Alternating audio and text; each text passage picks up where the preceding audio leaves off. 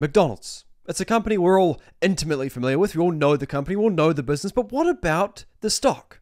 How does the stock actually do? How does the stock of McDonald's actually perform over time? Well, in this inflationary environment, in this environment where we've seen growth stocks getting pummeled down fairly aggressively, McDonald's is performing fairly well. Down only 6.73% on the year. Now, bear in mind, this is the type of market where stocks are down sometimes 30, 40, 50, 60%. This stock is holding up pretty well. So why is that? Why over the past 6 months is the stock actually up 3.41% while the rest of the market seems to be feeling the pain? Seems to be down. Well, it's to do with pricing power. McDonald's, much like many other kind of discretionary consumer brands, has the potential to raise prices almost indiscriminately in an incremental fashion.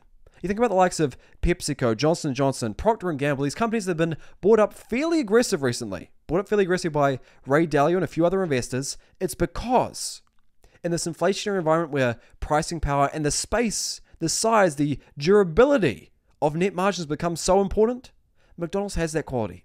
They have the ability to raise prices. So McDonald's on a fundamental level, I got asked yesterday, what do you think about McDonald's stock? It's an interesting proposition. Is it a company that's going away? No. It's firmly entrenched as a high-quality business. It has a firmly entrenched and habitual client base. People who consume this product on a daily basis. So, what about the financial strength? How firmly entrenched is it? How much of a high-quality company is McDonald's relative to the rest of the market? Well, the first thing we notice when evaluating McDonald's is that low cash-to-debt ratio. A cash-to-debt ratio of only 0.1. Very, very low. They could only pay down 10% of their debt outstanding before needing to look to additional operational cash flows to pay down those debt obligations on both the principal and interest-based level going forward. So naturally, investors have concern. Naturally, when investors see there's such a low amount of cash on hand relative to debt, naturally and concern begins to ensue. But what investors are missing, what investors neglect when they see that low cash-to-debt ratio is the tremendous amounts of consistent free cash flow flowing into this business. Think about the sales McDonald's makes on a daily basis. Think about the margins associated with each burger, with each drink, with each packet of fries. Net margins of roughly 32.49%. A tremendous degree of profitability per item sold, and naturally, that translates to free cash flow accruing on their balance sheet. Free cash flow flowing to McDonald's on a daily basis, enabling them not only to continually reinvest and build out their business, but also pay down these debt obligations fairly consistently. The tremendous amounts of free cash flow flowing into this company offset the debt-related risk associated with that low cash-to-debt ratio. So despite that numerically unfavorable number, when you take into account the underlying nature of McDonald's business, it's fairly high quality. That's reflected in the Altman score. An Altman score of 4.53, a high Altman score indicating that degree of financial stability. Yes, McDonald's sales may decline in a recession. They may struggle in a recession as there's less discretionary spending on food and stuff like this. But over the long term, is this company going away? Is this company going to default? Is it going to fail? I doubt it. Firmly entrenched, high-quality business, recurring customer base, a high-quality company. So financial strength is there. They have a recurring customer base. We know in an inflationary environment, they have the edge. They have that pricing power. So what about profitability? Exactly how profitable is this company? And going forward, how can that profitability be maintained? Well, if we come over here, operating margins of 42.51%. For a company of this size, a $185 billion company, and especially within the restaurant space, a highly competitive space, these operating margins are insane. On an industry basis, the very pinnacle of the restaurant industry, and historically for the company, despite its maturity, despite its size, historically, these are the highest operating margins they've achieved. That's reflected in net margins of 32.49%, as mentioned before. But yet again, on an industry and historical basis, very, very attractive. Also, returns on assets are fairly healthy. Returns on assets of 14.39%, indicative not only of a great degree of underlying quality in McDonald's business, but also a tremendous degree of managerial quality. The capital allocation within McDonald's clearly being executed with a great degree of acumen to generate high returns on assets over time. Industry basis, again, very, very high historically. Not the highest for the company, but that's understandable given how much the company has scaled up and grown over the past several years. Naturally, that's okay. So, we know it's a firmly entrenched business. We know it's a profitable business. This looks like a great investment. This looks like a fantastic investment opportunity. So why haven't I bought? Why, despite the great factors with this company, the advantageous trends around the business, the continual consumption of their product, why haven't I bought? Let me show you. The current valuation of McDonald's has a PE ratio, a forward PE ratio, and a current PE ratio around 24. The current PE ratio of 24.95 and a forward PE of 24.75. So, that indicates a fairly high degree, albeit moderate, of growth assumption priced to McDonald's going forward. Investors in the broader market believe that this company will continue to grow at a rate around 10 to 15% going forward over the next decade consistently. Now, when you think about the maturity and scale of McDonald's business, how firmly entrenched it is, how grown out, how expansive it is, do you really think they're going to continue to execute 15% growth consistently going forward over the next decade?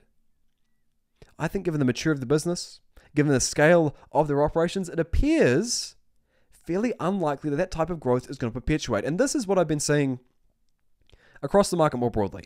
These firmly entrenched staple companies with a lot of pricing power, the likes of Johnson & Johnson, Procter & Gamble, Coca-Cola, PepsiCo, they are all achieving premium valuations. And it's a bit concerning. As investors run away from growth, as they run away from the FANG stocks, from Shopify, from PayPal, as they run toward those more staple consumer brands, these companies are now becoming overvalued. I believe within the next 2-3 years of these inflationary pressures subside, these companies are going to get punished. We're going to see declines because there's been such a large inflow into them. Naturally, there's likely going to be a pullback. That's just a speculative prediction, but let's actually have a look at this company on a tangible level. Let's actually value McDonald's and find out how much it's worth. Has that type of growth that's being priced into the stock actually been perpetuating for the business? Now, as I was saying, around a 14-15% growth rate priced in going forward over the next decade. Now, what type of growth has actually been occurring?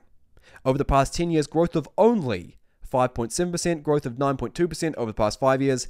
And yes, on a one-year basis, there has been a massive jump up in growth of 59.1%, but that is more indicative of the lack of growth associated with 2020, associated with the pandemic. And so thus, there's a heightened growth figure on a one-year basis. So, the reality is, this company's only been growing at around 5 to 9% over the past decade, and yet we're pricing at around 15% growth going forward over the next decade. That seems somewhat unrealistic given the nature of this company and given the scale of its business. So if we price in, let's say that 9% growth rate going forward, fairly reasonable, look at the price target. The price target of $178 relative to the current trading price of $250, indicating a massive degree of overvaluation in the stock right now. And if we price in that 15% growth rate, we look slightly undervalued. But that 15% growth rate for me appears very, very bullish relative to what the company has achieved. Does it change at all on a free cash flow basis? Does a free cash flow valuation differ at all from an earnings per share valuation? Free cash flow, of course, is the free cash flow accreting from the business relative to their earnings, the free cash flow that the company can actually use to expand and grow their business going forward. So what about a free cash flow valuation? Is that any better relative to our earnings per share valuation? Let's check it out. Let's price in that same 15% growth rate going forward. Well, it's pretty much the same outcome.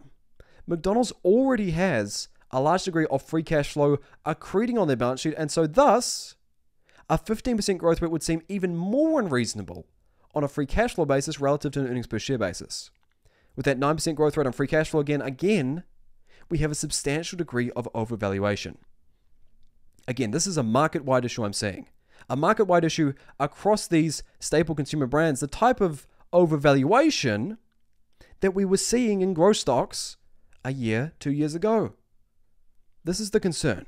This is what's worrying me right now. So many investors running away from growth. So many investors running away and running towards these staple brands, trying to find safety in this marketplace. But the truth is, the premium you're paying for that safety is going to diminish your long-term returns.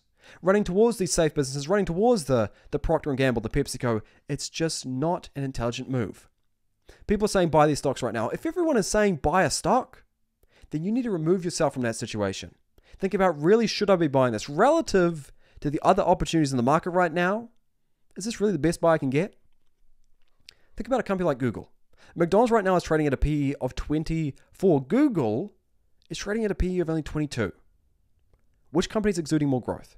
Which company has more positive secular trends going forward? Which company is going to exude more growth going forward over the next decade? I think the unequivocal answer is Google.